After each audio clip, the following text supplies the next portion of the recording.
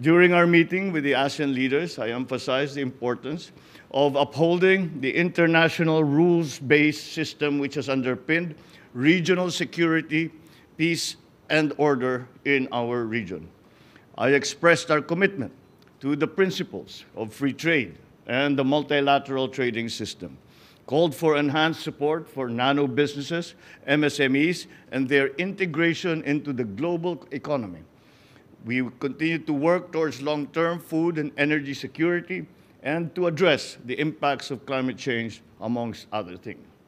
On the South China Sea, I reaffirmed the Philippine commitment to the peaceful resolution of disputes and advocated for a rules-based maritime order anchored on 1982 UNCLOS. I look forward to continue working with the Chair, Indonesia, and other ASEAN member states, as well as ASEAN's external partners for the 43rd ASEAN Summit and related summits, which will happen in September of 2023 in Jakarta. We will meet to advance our shared goals for a peaceful, secure, and more prosperous region.